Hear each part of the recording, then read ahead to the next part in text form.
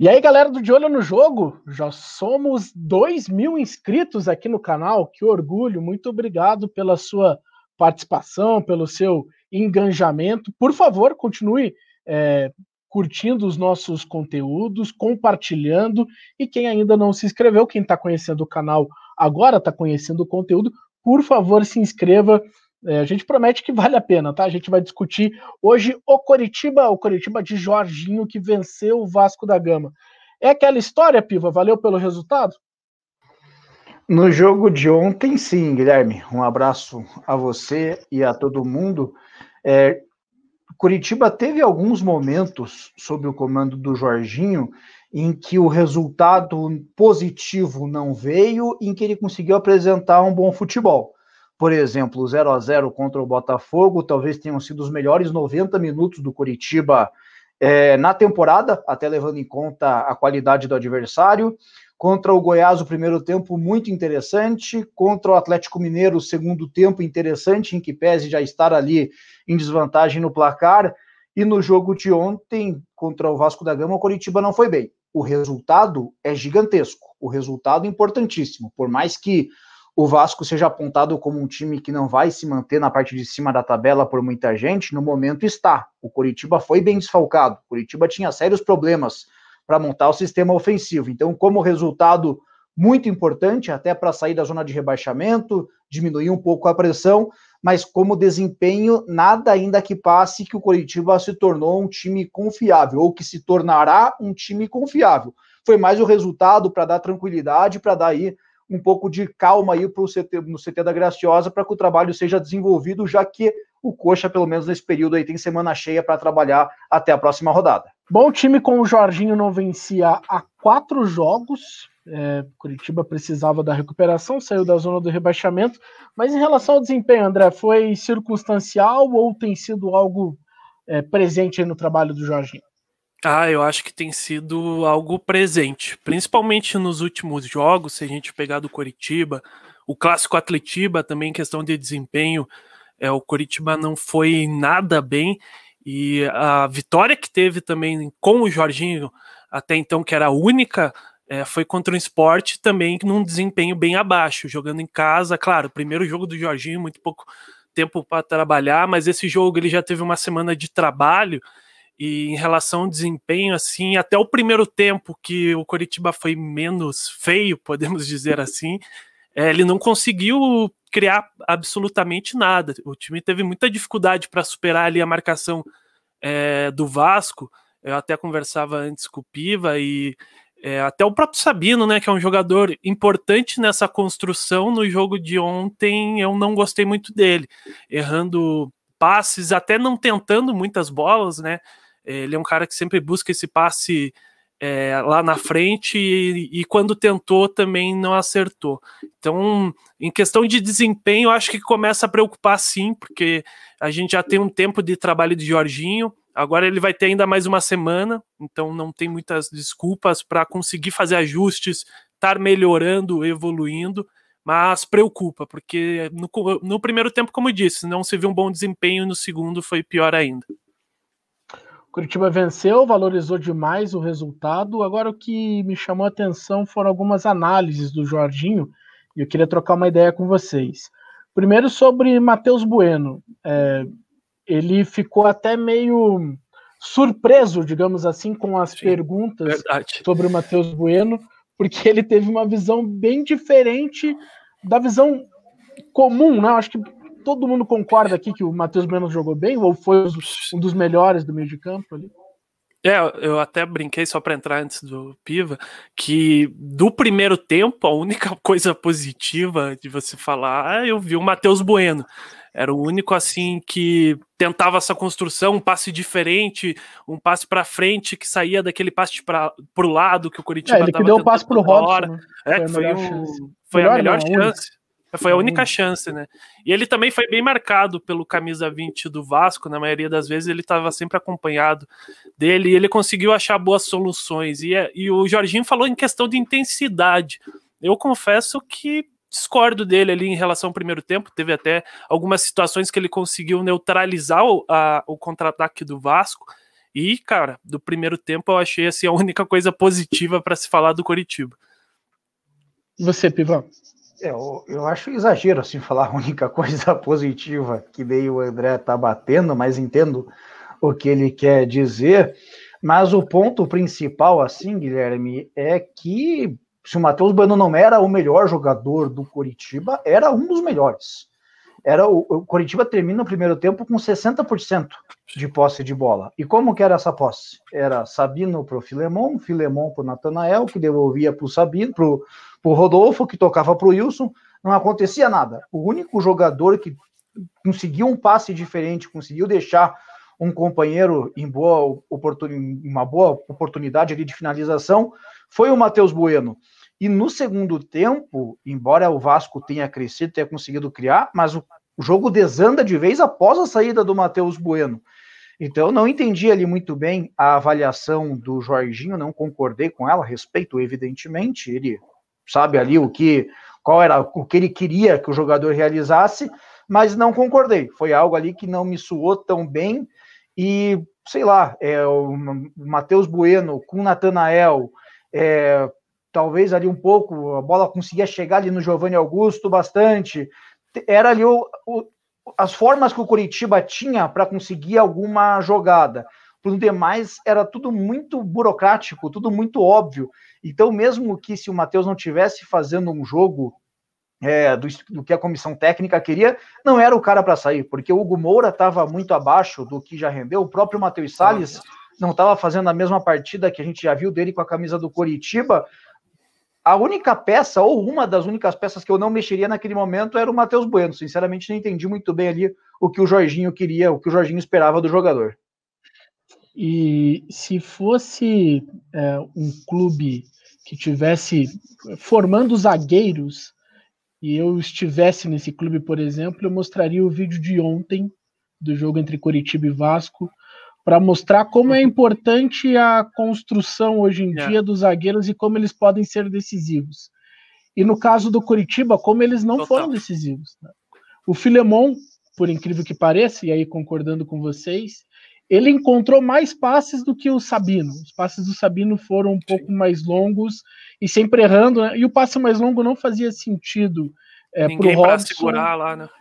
E mesmo assim, né? Quando você tem uma defesa que marca tão próximo da sua área, você nem vai encontrar esse pivô e nem vai encontrar as costas também dessa defesa. Então, era algo que não fazia sentido, mas eu utilizaria esse jogo como exemplo para mostrar, zagueiros com capacidade de dar passe hoje, os caras podem ser decisivos, porque se o Coritiba teve 60% de posse de bola no primeiro tempo, como disse o Daniel, dessa posse, 70%, 60% talvez tenha passado pelos pés de Wilson, Sabino e Filemon. Nem pelos laterais eles passaram, tanto porque os laterais atacavam ao mesmo tempo, né? Tentavam abrir o campo.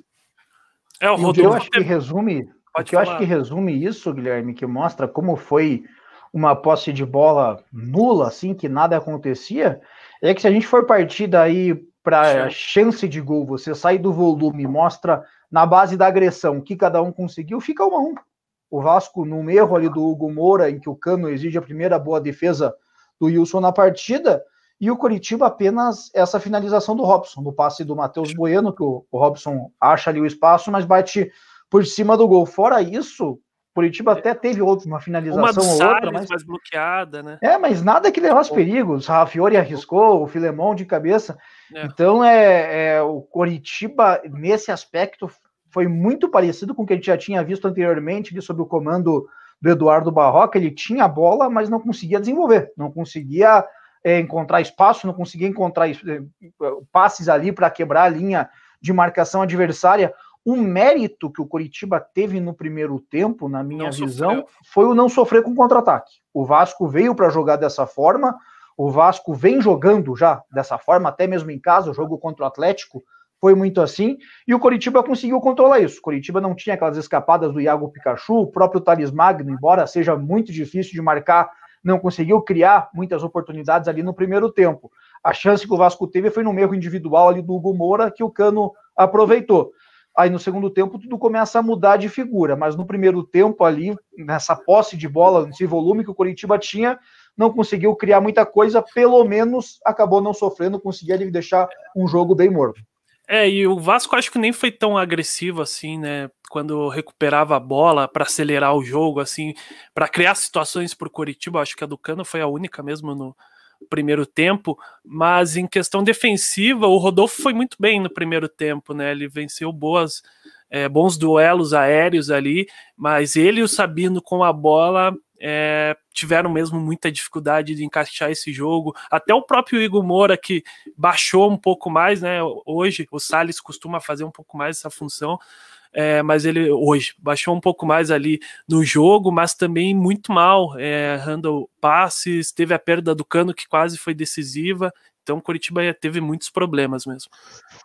Acho que um atenuante importante desse jogo, sem dúvida nenhuma, é a série de desfalques que o Coritiba teve no aspecto ofensivo, né? As mudanças no elenco com a saída do Sassá, Igor Jesus fora, Neilton machucado, jogadores chegando. Mas para os próximos jogos, né? É claro que não passa só pelas peças, né? Passa também pela associação entre elas, pelas conexões que esses caras podem formar juntos. Mas dá para imaginar um ataque do Coritiba melhor com jogadores que provavelmente ele terá à disposição, se a gente imaginar um Neilton podendo jogar, um Igor Jesus novamente, um Sarrafiori com um pouquinho mais de ritmo de jogo. Como que vocês montariam esse meio para frente aí do Coritiba? Eu acho bem complicado, Guilherme, fazer qualquer avaliação do Sarrafiori, porque sem nada pejorativo, mas o cara chegou, já vestiu a camisa e foi pro jogo. Ele não fazia ideia ali com quem estava jogando, não fazia ideia o que o treinador queria. Só que, por outro lado, quem já assistiu o Sarrafiori no Internacional sabe que não é muito diferente daquilo. Mais ou menos, não vai mudar muita coisa. O que pode acontecer, ele tá mais entrosado, tá entendendo melhor, mas não vai participar muito mais do jogo, não vai lá atrás pegar essa bola para ajudar na distribuição. Esse jogador aí que tenta um arremate de média a longa distância, tem um chute até pelo menos razoável, podemos qualificar assim. Então eu não vejo ele sendo o jogador para mudar ali o perfil do Coritiba. Quem eu acredito que tem potencial para isso são dois nomes que estão no departamento médico, e aí vai depender muito de quando e como eles voltarão, que são Giovani e Neilton. Esses dois jogadores, se conseguirem voltar na forma física ele pelo menos próxima da ideal, e o Giovani ainda tendo a questão de ritmo de jogo, porque tem pouquíssimos minutos nessa temporada, esse sim, eu considero que são atletas ali capazes de mudar um pouco o padrão do sistema ofensivo do Coritiba. Mas Sarrafiori, Igor Jesus, são atletas ali que eu vejo mais para dar opções ao treinador, mais para conseguir mudar ali o desenho de uma partida, para dar chance dessa bola longa, como o Sabino estava tentando ontem, do que propriamente seriam os jogadores ali. O ataque do Coritiba agora tem outra cara. Se a bola chegar lá, eles vão guardar, não, ou criar, pelo menos. Não vejo muito assim. Mas se Giovani e Neilton conseguirem voltar perto do ideal, e o Giovani ainda com ritmo de jogo, que é algo que, nós estamos já no final de setembro, o cara tem 2 jogos na temporada e nenhum como titular. Então, se eles conseguirem voltar dando o melhor deles, esses sim, são atletas que eu vejo aí sendo titulares do Coritiba, sem muita dúvida e com possibilidade de mudar, assim, o patamar do sistema ofensivo do Coxa, que tem números terríveis até agora na temporada.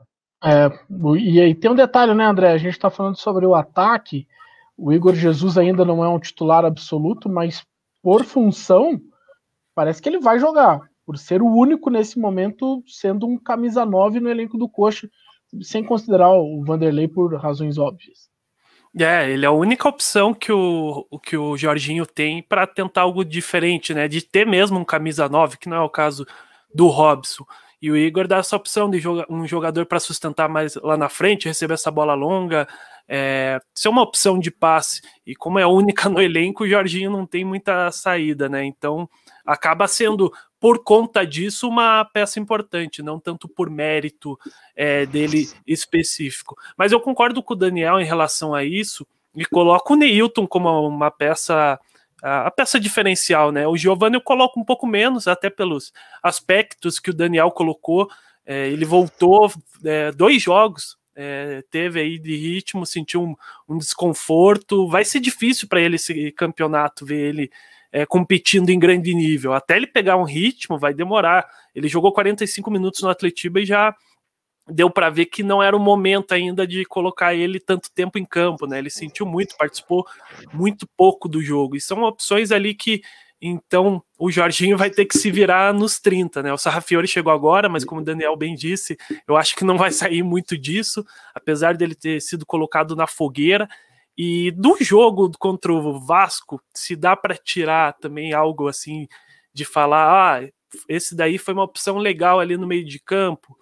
O Giovanni Augusto, ele fez um jogo ok na minha visão, assim. Ele conseguiu algumas conduções lá na frente, das poucas vezes que o Coritiba conseguiu ter alguma coisa de diferente, passou muito pelo Giovanni Augusto. Não acho que o time vai passar muito por ele, mas ele mostrou ali, fez um jogo ok, pode ser uma opção. O que eu também acho é o Galdesani no banco, né? Eu acho que ele vai ter que aparecer nesse time do Coritiba em alguma posição. Por exemplo, tivemos ali o Salles jogando um pouquinho mais adiantado, ele foi muito mal no jogo, tanto nos passes que deu, ele apareceu muito pouco no jogo, faltou um pouco mais do Salles no jogo, então acho que o Galdesani pode ter um espaço aí nesse meio de campo também, e alterar um pouquinho esse desenho. E Guilherme, diga. Um número que está só na base do atualizando, parece que é o F5 do computador, que eu acho que demonstra toda a preocupação que existe com esse sistema ofensivo do Coritiba. Se a gente pegar os 11 jogos do Campeonato Brasileiro e as 2 partidas finais do Campeonato Paranense, já falando de 13 jogos, Coritiba tem 9 gols marcados, sendo 5 de pênalti, 4 com bola rolando. E sendo que um desses 4 é aquele que o Goiás deu. O Coritiba cruzou a bola para a área, o zagueiro foi recuar, o Tadeu deu o soco na bola, bateu na cara do zagueiro e entrou. Na cara do William Matheus e entrou. Então, sem querer desmerecer nada, mas o Coritiba ganhou um gol ali, não foi que ele criou. Então, de jogada trabalhada, são 3. E aí, um jogador que é muito contestado pela torcida do Coritiba, e com razão, a imprensa também pega no pé, mas que é o único que consegue ter chance de gol perigosa nos jogos, é o Robson. É impressionante. O Robson é aquele cara que faz o comentarista queimar a língua, porque ele, assim como ele vai se encaminhando para ser o bum-bum-bum da partida, como a gente vota ali na Transamérica, Guilherme, ele é o cara que aos 45 sofre o pênalti, que dá a chance para o Sabino bater, é ele que marca o gol da vitória. Então ele mesmo com todos os defeitos dele, ele é o jogador mais decisivo do Coritiba, e aí mostra a fragilidade do elenco. Porque o problema não é você ter o Robson, o problema é você ter só o Robson. Não tem nenhum outro jogador que faça alguma diferença. Se a gente pensar até para a Série B, o Robson sempre foi um bom coadjuvante. Um cara que chegou, teve vários momentos decisivos, né? Exatamente nesse cenário que ele está novamente inserido aqui na Série A, mas sempre como um coadjuvante. Hoje, a gente pode discutir se o Igor Jesus vai jogar, se o Giovanni Augusto pode ter uma sequência, quem vai jogar, mas o Robson, esse tá certo, seja na ponta direita, seja na ponta esquerda, seja como centroavante. Estava conversando com o Piva, né? Todos os pontos do Coritiba passam diretamente por ele, todos os pontos que o Coritiba teve no campeonato, tirando o 0-0 contra o Botafogo. Então é um cara que você pode falar o que você quiser, menos que ele não seja decisivo. E um time de tão poucos jogadores decisivos, ele vai ter que jogar, não tem como. Hoje ele é um titular inquestionável. Agora que eu queria conversar com vocês, para a gente já fechar, né, agradecendo todo mundo que já está comentando aqui nesse post, que está se inscrevendo no canal, ou está acionando as nossas notificações, isso é bem importante para nós, tá, gente? Muito obrigado pelo crescimento do canal nesses últimos meses, tem sido fantástico, tem sido espetacular trocar essa experiência com vocês. Mas rapidamente, né, a gente falou sobre os zagueiros do Coritiba, com o Jorginho, a defesa melhorou e o Natanael tem que ser titular? Natanael vai ser titular, acho que vai se firmar aí. Ainda vejo alguns problemas nele, especialmente na marcação, no duelo 1 contra 1, embora tenha ido melhor do que eu imaginava contra o Thales Magno, quase chamei de Thales Magno, o apelido da torcida do Vasco. Mas ele tem um problema ali, mas foi melhor do que eu esperava. E comemos, o Jonathan não aconteceu da forma esperada, não acho o Jonathan a porcaria que a torcida do Coritiba pinta, mas também agora, já que tá esse rodízio, o Natanael fez um bom jogo, não vejo por que tirar, só vai acabar tirando a confiança de todos. Então é o momento aí de dar sequência para o Natanael. E a respeito da defesa, nos números mostram que sim, mas o jogo de ontem, por exemplo, se não fosse o Wilson, era 2-0 Vasco, quem sabe até 3, que teve bola na trave ali. Parede também, né?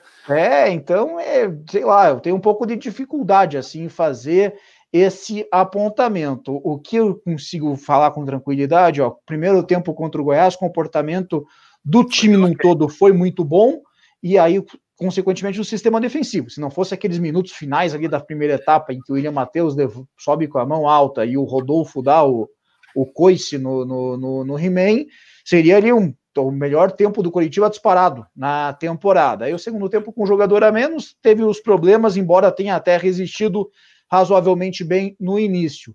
Contra o Botafogo também sofreu pouco, mas ainda assim, no geral, acho que dá para ajustar mais, dá para melhorar ainda mais. Perto do que era, até dá para dizer que melhorou, mas apontar como um ponto forte... O esporte também, né? Teve um lance...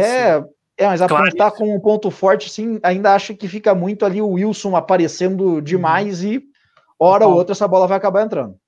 Não, concordo com o Daniel. Em relação ao Natanael e ao Jonathan, também tenho a mesma visão. Não acho o Jonathan toda essa coisa ruim que estão falando, e nem o Natanael tudo aquilo que a torcida tá se empolgando. Eu acho que é um começo. O Natanael tem uma grande vantagem, que é a boa vontade da torcida. Sim, isso é muito isso claro. É da base, isso já é um passo bem importante. O que eu achei que ele mostrou que tem personalidade, principalmente contra o Vasco.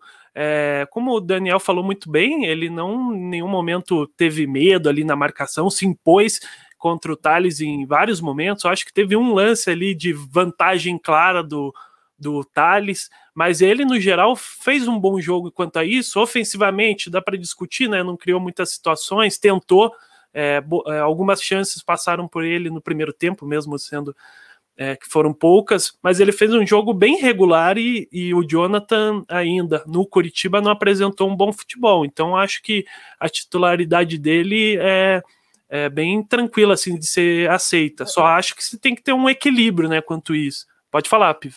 A boa notícia que se vê do Natanael, Guilherme e André, é que é clara a evolução dele. Se você pega, por exemplo, aquele jogo contra o Paraná na Vila Capanema, o primeiro da volta do futebol na pandemia, os primeiros 45 minutos era por onde o Paraná conseguia levar perigo, que era a jogada do Gustavo Mosquito em cima dele.